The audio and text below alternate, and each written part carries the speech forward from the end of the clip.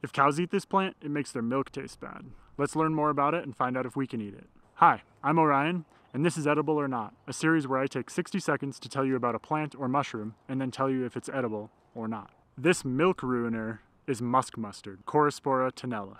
Musk mustard has small purple flowers with 4 petals that are slightly crimped. Their leaves are quite variable, from deeply lobed as a rosette to slightly toothed or just wavy when they're in flower. The leaves feel slightly succulent and are sparsely hairy. Their seed pods are 1 to 2 inches long, slender, and pointed. Musk mustard is edible, the entire plant. In early spring, the tender greens and flower shoots are nice and mild with an earthy, mushroomy mustard flavor. The flower buds and flowers can be eaten and have a little bit more of that spicy mustard flavor, but are still nice and mild. The immature seed pods, when they're still tender, can be eaten, and the mature seed pods can be collected and used to make the mustard condiment, but they are quite small. Thanks for watching.